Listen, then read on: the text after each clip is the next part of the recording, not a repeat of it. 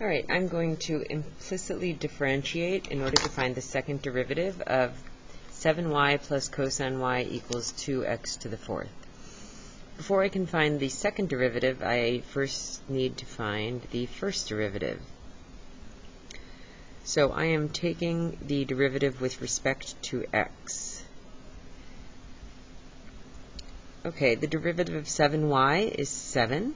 And then the derivative of y is dy dx.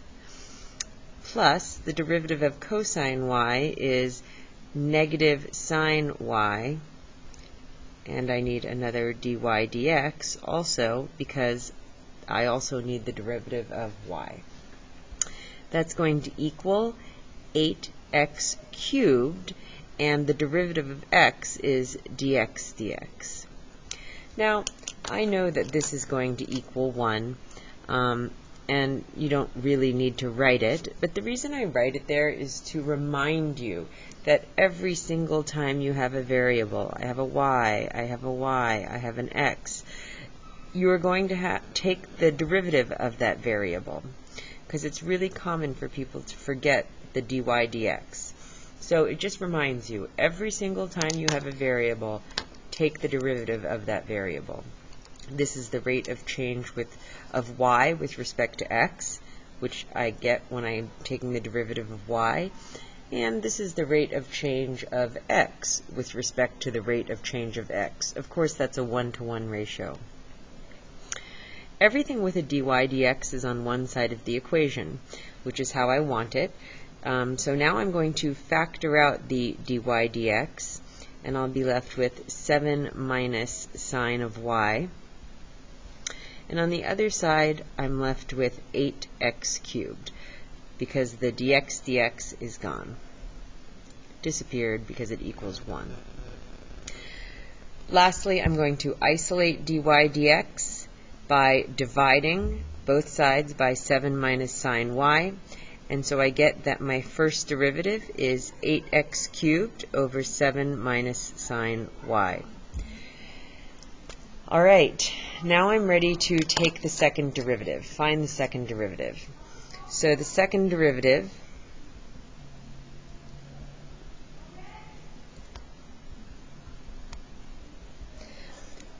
the notation is d squared y dx squared for the second derivative.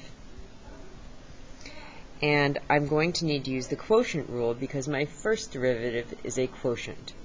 So the quotient rule says the derivative equals the denominator, 7 minus sine y, times the derivative of the numerator, which is going to be 24x squared, and then of course the derivative of x is dx dx, minus the numerator times the derivative of the denominator, which is 0 minus the cosine of y.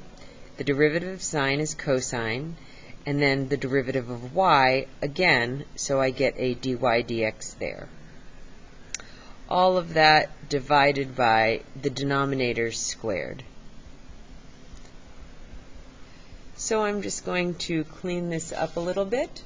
So the second derivative equals 7 minus sine y 24x squared, and again this is going to equal 1,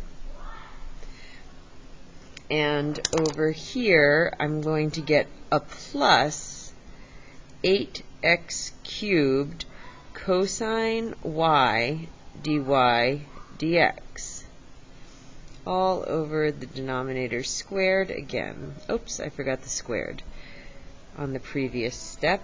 Add that back in there. Okay. We're almost done here. I'm just going to point out one more thing. It's all cleaned up, except I still have this dy dx here. Well, what is going to happen with that? I am going to plug my first derivative right in there. I know what dy dx is. I found it up here. So my second derivative now becomes 7 minus sine y, 24x squared, plus 8x cubed cosine y, and here comes my first derivative going in for dy dx. So that's going to be 8x cubed over 7 minus sine y. And again, all of that over my 7 minus sine y squared.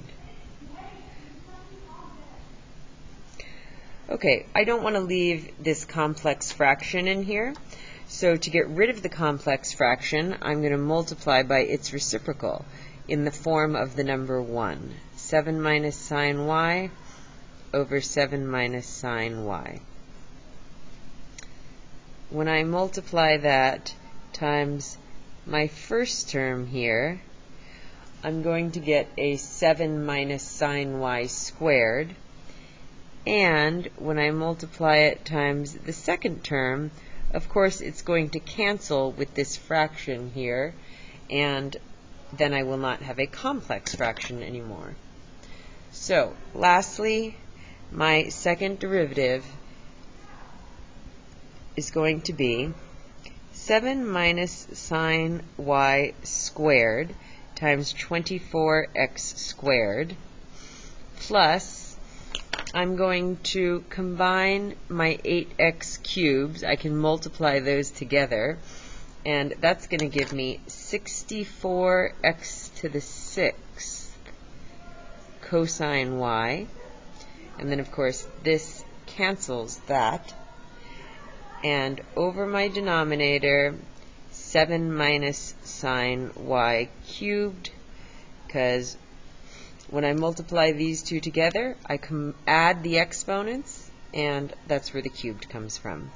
And there we have the second derivative gotten using implicit differentiation, which of course we used because you could not solve for y in this equation.